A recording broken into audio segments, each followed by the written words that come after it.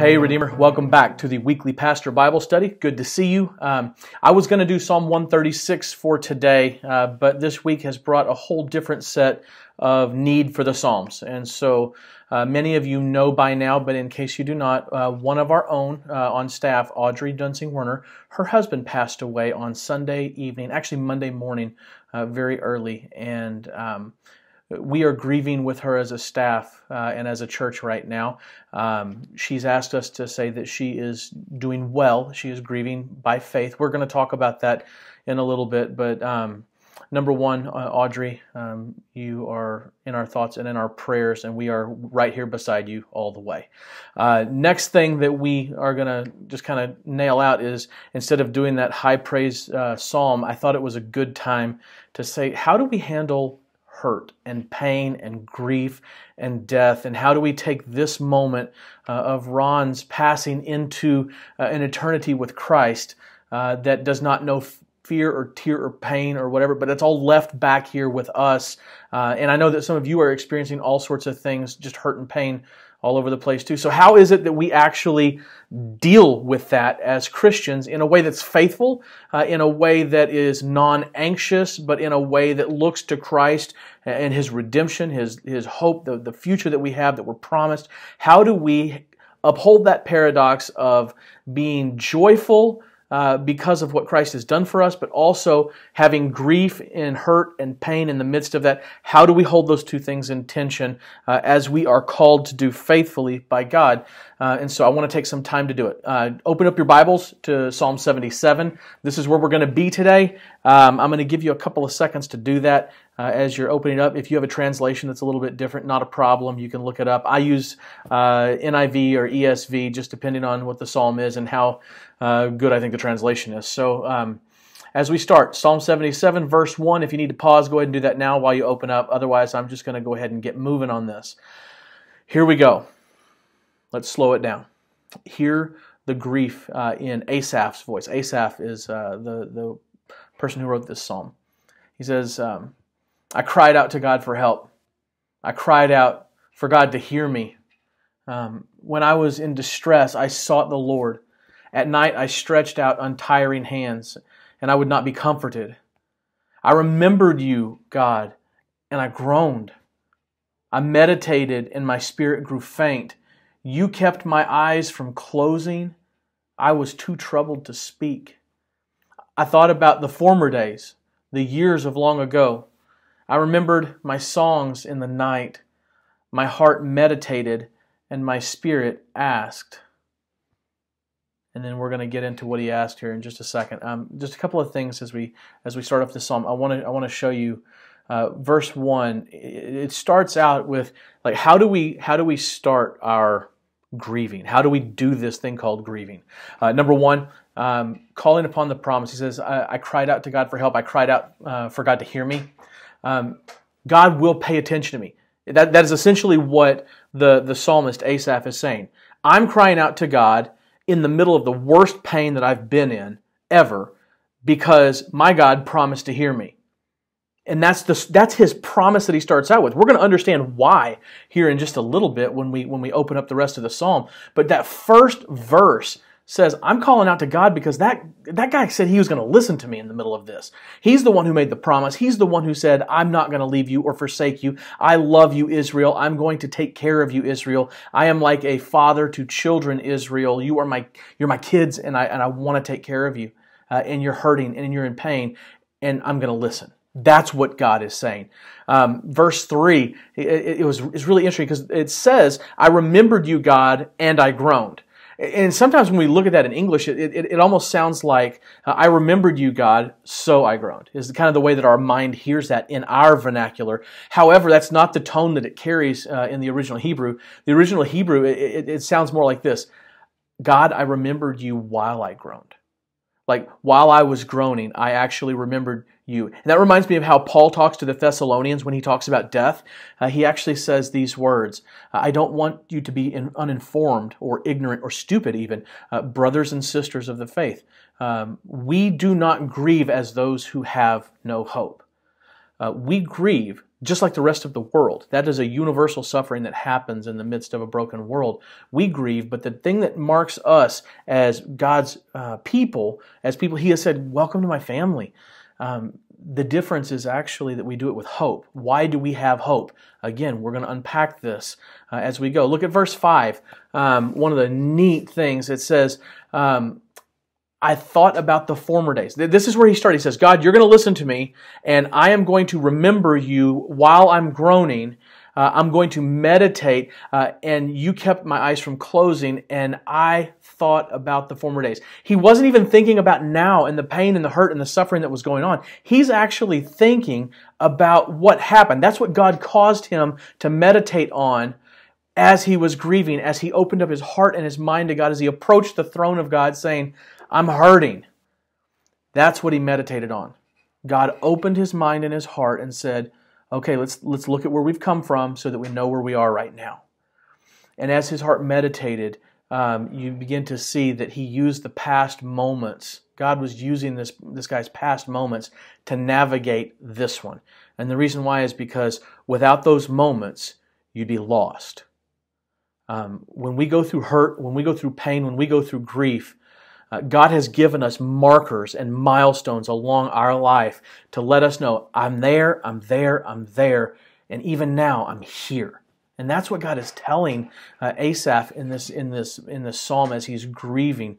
Now, this is where it gets really interesting to me because this is the part I think that people shy away from in grief. They just want to get to that point where it's like, I'm okay, God is with me, and I'm His child, and it's going to be fine, and I'm okay, and it's not going to be a big deal. No, it's a big deal. It's a huge deal to be dealing with grief and hurt and pain in life. And so this is what Asaph says. Listen to these. It's actually 6 rhetorical questions. He says this, will the Lord reject forever? Will He never show His favor again? Has His unfailing love vanished forever? Has His promise failed for all time? Has God forgotten to be merciful? Has He in anger withheld His compassion? I mean, think about that. Man, how many times have you felt like that guy? Like, God, are you listening? Are you hearing? Are you going to answer? Did your compassion or your love or your mercy, did you just say, no, I'm not going to give it now? What is going on? This is that guttural, almost from the depths and the bowels of the soul coming up, and he's just word vomiting in prayer. Now, I need you to hear this. He is spitting and spewing out all of these questions, knowing one thing. That's exactly what he needs to be doing because his God is big enough to hear it. He's not worried about God getting mad because he's asking questions. He's not worried about God smiting him because he's going through a hard time and is an emotional wreck. He knows that he, as a child to a father or a child to a good parent, can actually just spew and say, I don't get it. I don't understand. Where are you? What's going on, God? That's what he's asking in this moment. And these are things that we need to understand. And that's why even though it's hard to go through these Psalms of lament like 77, like this one, it's also beautiful because it teaches us the nitty-gritty of life. And it says this, after I asked all those questions, then I thought, to this I will appeal, the years when the Most High stretched out His right hand.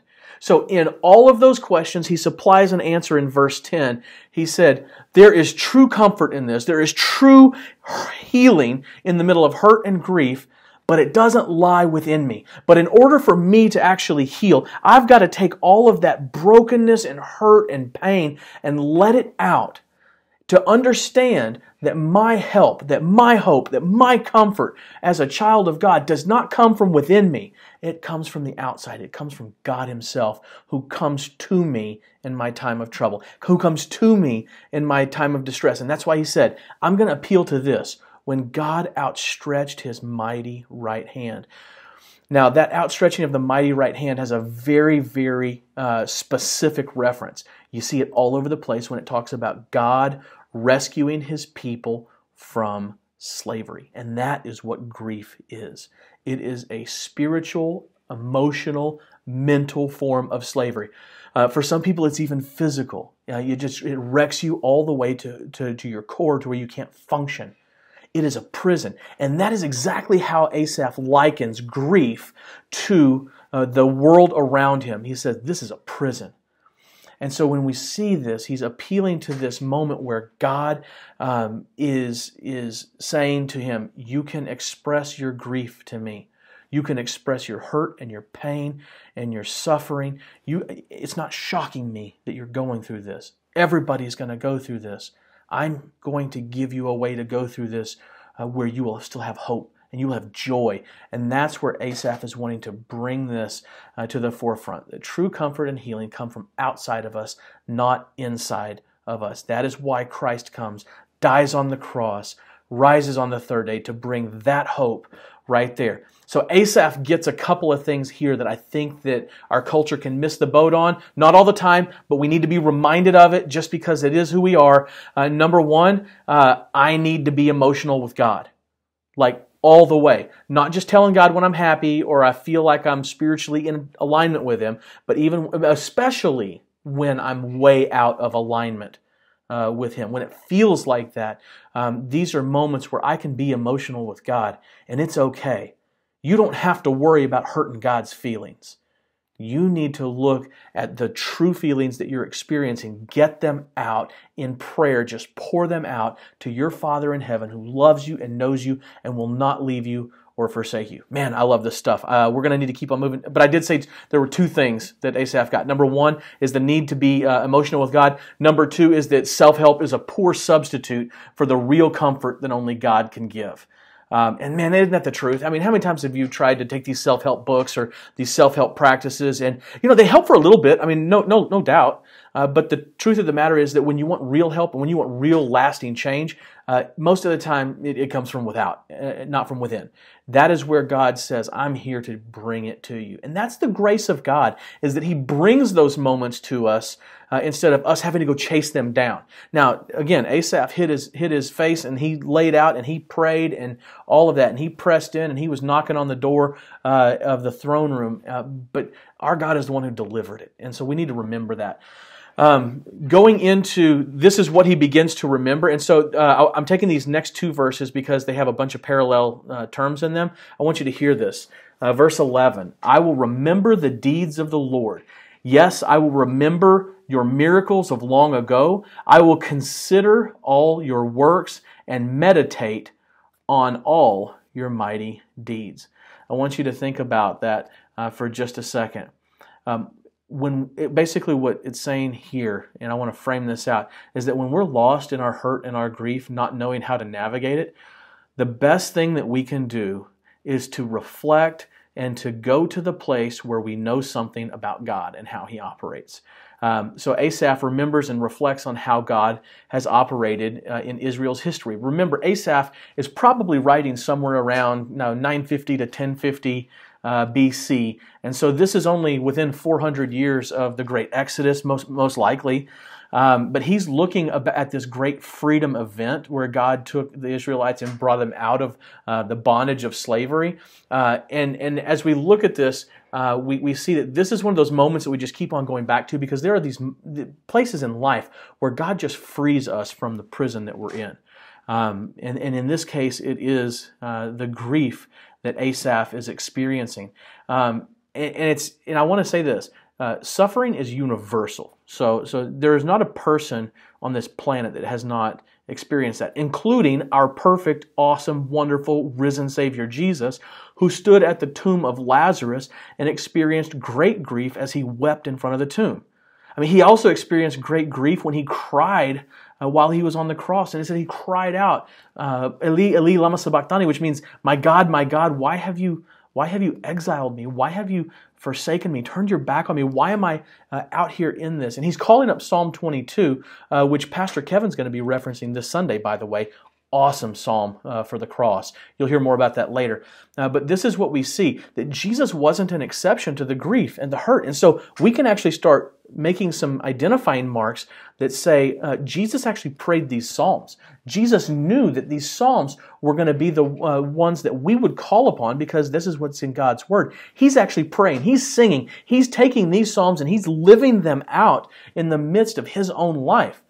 And so knowing that God handled trouble in the past is showing us what we can expect, is essentially what Asaph is saying as he looks to this. He's saying, if I'm going to understand how God is going to handle my grief and my hurt and my pain in all of this, I need to look at how He has handled things in the past. And so, this is why it is so important, Redeemer, that we are in God's Word. So that when moments like this happen, we are continually reminded not about our circumstance, because if we're just going to relegate ourselves to that, we're going to be in the middle of a whole mess because we're not going to be able to get ourselves out of our hurt, our pain, our suffering.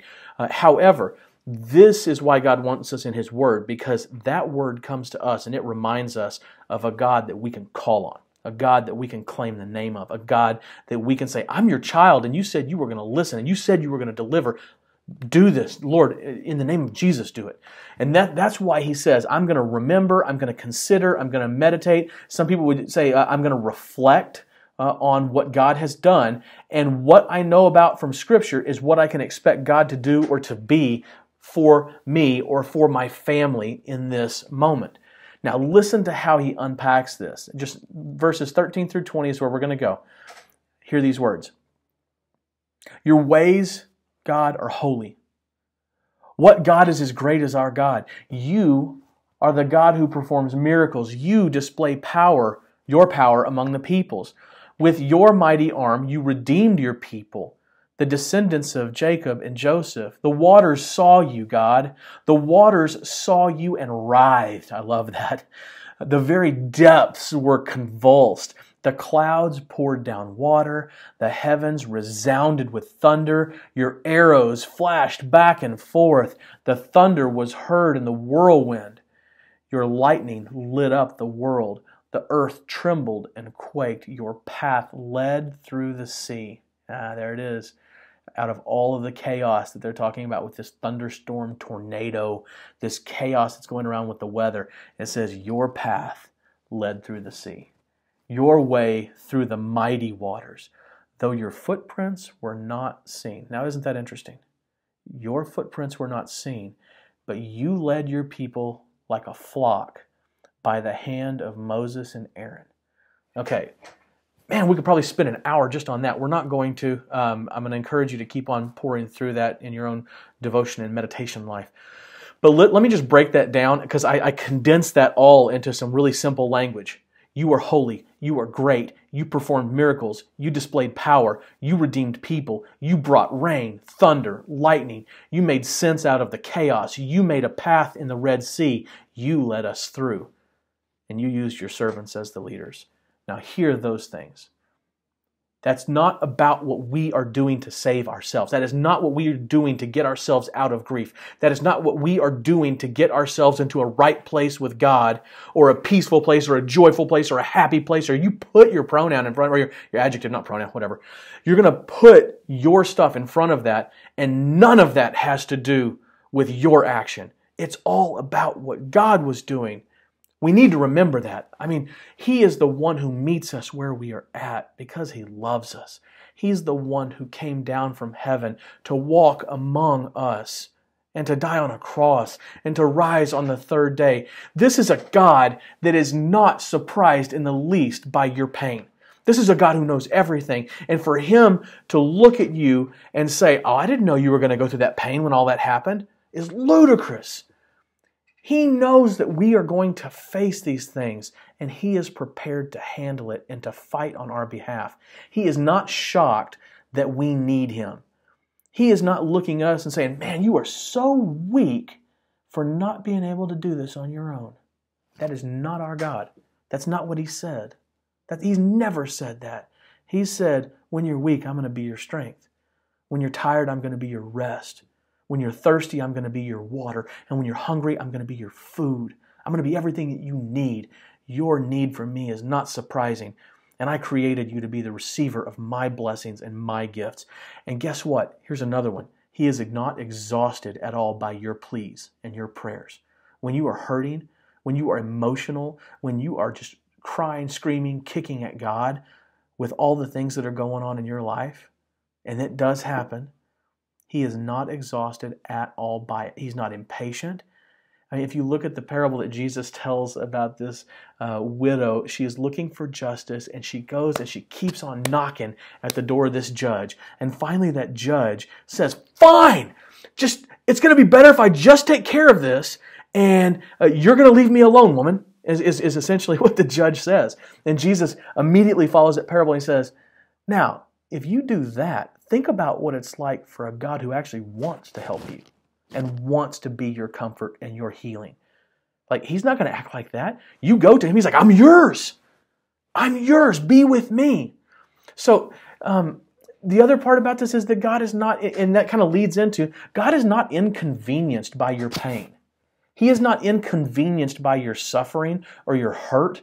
Our God is a God who is actually looking for ways and longing for the ways when you say, God, please help me. That's what he is doing among us. Last one that I want to just bring out in front of you. God doesn't suffer your prayers. He's not sitting there looking at his Apple Watch, as if God had an Apple Watch, but you know what I mean. He's not sitting there looking at his watch saying, okay, are you going to be done now? Because I got other things I need to do. He looks at you as a parent and he goes, man, I have got nothing better to do right now than to just be with you. And that's an encouragement for prayer. That's an encouragement for how God views you and how God wants to spend time with you, that he is actually pleased with your prayers no matter their emotions that are behind it or the circumstance that's behind it. He says, I just want to spend time with you. I want you to know how loving I am toward you, and I want you to know the comfort and the pain that are I want you to know the pain that is eliminated by my comfort. Does that mean that we're always going to get it immediately? No, but God says, I promise to be with you in that whole thing. And so that's what I want you to understand today, Redeemer, about this. You can be brutally honest with God. You can get those emotions and those hurts and those pains out, dump it out, but don't stop there. That we're not meant to stop there. We are meant to go the next step and saying, okay, I am hurting. I have pain. My God has heard it. He knows it. And then just sit there and say, God, what have you done in the past? How have you treated your people? And then take comfort in knowing that in Jesus Christ, the one who embodies this whole psalm, that Jesus is the one who died for you. That Jesus is the one who gives you the knowledge that in the harsh realities of life, the beautiful reality that he is alive after he was crucified, it gives you hope. It gives you a stay. It gives you the ability to pray to a God in the midst of your suffering. And that's exactly why Paul says to the Thessalonians, he says, you as a follower of Christ, you can grieve like the rest of the world, but we do it with hope. So having said that, I'm going to pray for you. I hope that this has been a helpful time in the Word. It went a little bit longer than what I was anticipating, but come on, Redeemer, you should know that that's going to happen by now. I love you. Would you let me pray for you as you go about your day? Let's do this. Heavenly Father, thank you for the gift of grief. Thank you for the gift of hard times that drive us to you. Thank you for always being here for us. And thank you for letting us express hurt and pain and grief in ways that we have to be able to do it, Lord. And you know that, and we are learning that. Thank you for being big enough to handle our pain and our hurt and our grief and our inexperience with how to handle things spiritually, mentally, physically, emotionally. Just thank you for being there with us. Thank you for our life in you, for our baptism, and for the comfort of your word that shows us exactly who you are, a Father who loves us deeply. We pray for Audrey and for her family as they grieve the loss of Ron. Lord, you have covered him in a robe of righteousness. He is now with you at peace and at rest. And we long to be united as your people when you bring an end to all this mess and brokenness of this world. Lord, until then, keep us faithful, keep us strong and sturdy in your word, knowing that you, Jesus, are our victory. We love you and we trust you. In your name we pray. Amen. Okay, Redeemer, God bless you. We'll see you next week with Pastor Kevin.